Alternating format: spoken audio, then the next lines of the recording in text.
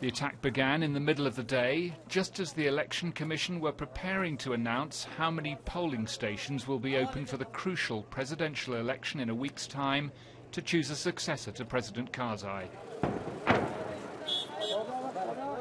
After making much of the countryside too dangerous for democracy, the Taliban were turning their attention to the body monitoring the process itself. 4 suicide bombers have entered my house. I had 3 guards, 2 outside and 1 inside, but I don't know what is happening right now. The attackers were wearing women's burkas.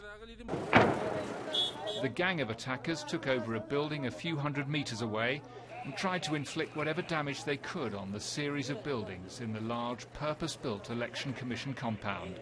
Fire appliances were on standby to put out any fires that would damage ballot papers or other records. Bringing democracy after more than 3 decades of conflict was never going to be easy in Afghanistan. The Taliban are exacting a high price for this election. The attack was the second in Kabul in 24 hours and the third in a week. Police were today assessing the damage to a guest house used by an American aid organisation attacked last night, following an assault on a hotel used by foreigners and wealthy Afghans last week.